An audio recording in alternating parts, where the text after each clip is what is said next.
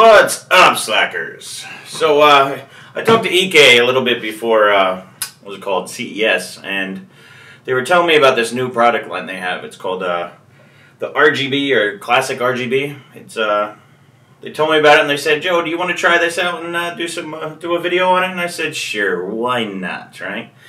So I'm actually really excited about this one. This one is kind of like a more of a minimalistic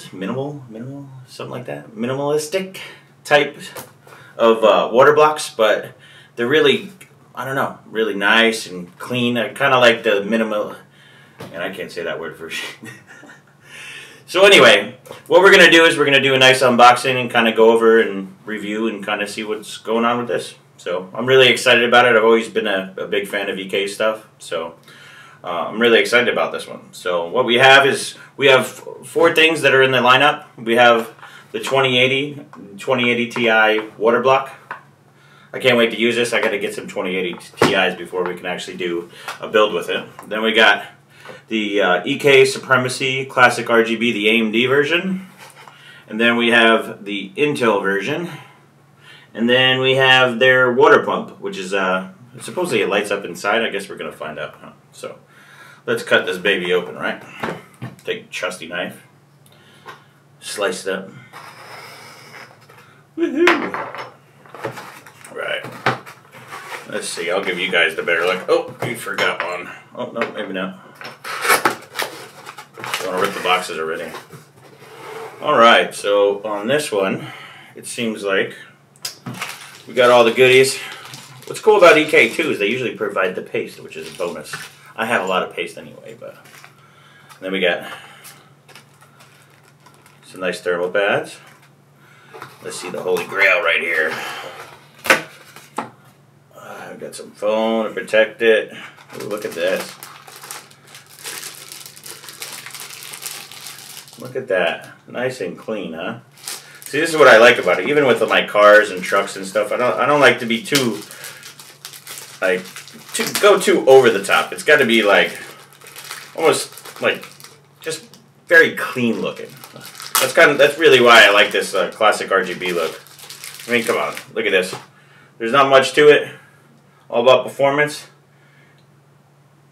and it's very clean looking. I'm kind of excited to see how the RGB looks. So let me close up this box, throw everything in here before I lose it. Notorious for doing that. So let's see. Get this part done. That's one.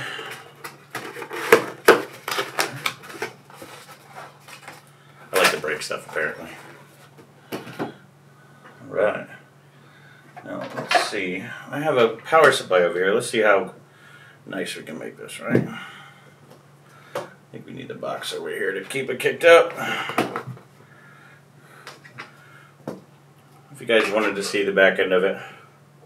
Very nice. Looks like all one piece, nickel plated. I like it how it has the clear on there too, because then if you gotta have a nice card, you can. I like seeing the components. I guess it's the nerd in me, but I like to do that. So let's see. Let's turn on. Let's see. So they're all 4-pin RGB. I don't think I have the right connector actually. So let me see. Let's go into the next one. And I'll figure out how to work around that one. I love knives. I need to start reviewing knives. I think that's going to be a big thing too, because who doesn't like knives, right? Come on. Let's see. This one's pretty cool too. Really like these boxes. Again, we get thermal paste, which is a bonus. You don't have to buy extra, you know. Take a good look at this one. Ooh, dropping stuff. So we got thermal paste again, so we don't have to buy any. Well, that's a nice clean look. I like that. Get a little bit of the clear, and then you have a nice little black to offset. Be cool too, because you can give you something to paint too if you want to further customize it. Same 4-pin. Alright, so we got that one. Let's put this stuff away before I lose it again. Let's see. It look like this. And then we got the Intel version, which which I think is a little bigger, but I think it's just the mount that's actually different. So let's take a look at it. I haven't really got to touch these. I saw them a little bit at CES, but I didn't get to really play with them too much. Okay, well, there we go. We got the inside where you can change the flow, all your mounted in hardware, and of course thermal paste. A little thermal paste in there. Just stick that back in there. That way we don't lose it. Let's see. Keep the paste in there. Yeah, it looks from the... Yeah, it looks like the same block, just a different mounting. Let's see, let's put that down, put everything back in. Oh, we got my GamersNexus copper cup. I love this thing, by the way. We have Red Bull in today, no whiskey yet. We'll have to save that for another video. Alright, let's go check out this water pump. I know, I actually bought I've had one of these, and I put it in a friend's computer. And it seemed to really work really well, so I'm curious about the RGB version. It's probably very similar, just RGB. But I kind of want to see how it lights up. Certain things I think should have a lot of RGB and others shouldn't. Let's see what we got here. So, looks like we got a 4-pin connector for the pump. We got a foam pad.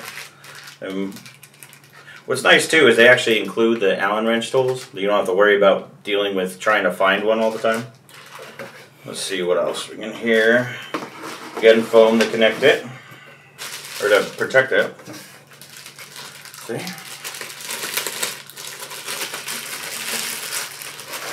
It seems that it doesn't come with the bottom piece by default, so you have to order that separately. So make sure, like, if you're gonna try to mount it some which way and you want the bigger the stand it has on it, remember it's going to be additional. So, which is probably good because there's a bunch of stuff that I usually don't want, and then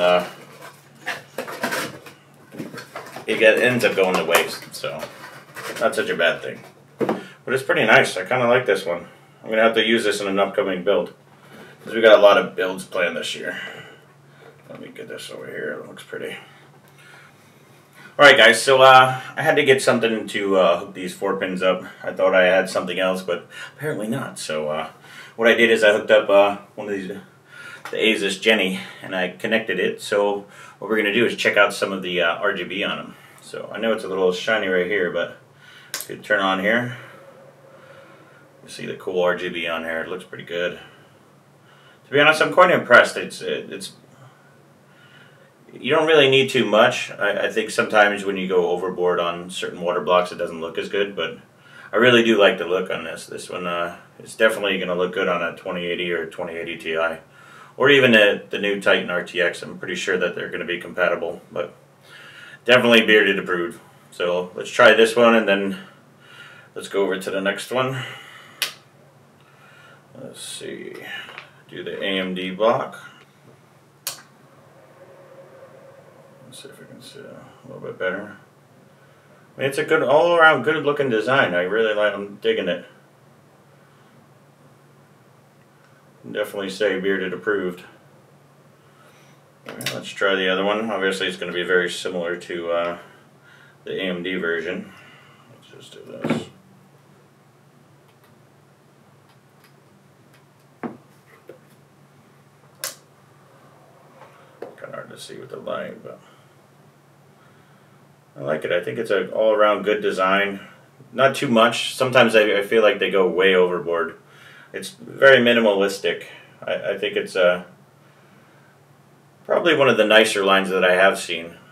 So I liked it just a little bit. Even in my cars, trucks, motorcycles, if you overdo it, it just doesn't look as good. That's my feeling on things. But now let's try. Let's see the pump. That should be. Let's get here. Watching out for the other 4-pin. Ooh, that's nice. Usually a lot of designers, they usually have the RGB inside, not all the way around. So I'm sure this will actually light up water very, very well. It's quite impressive.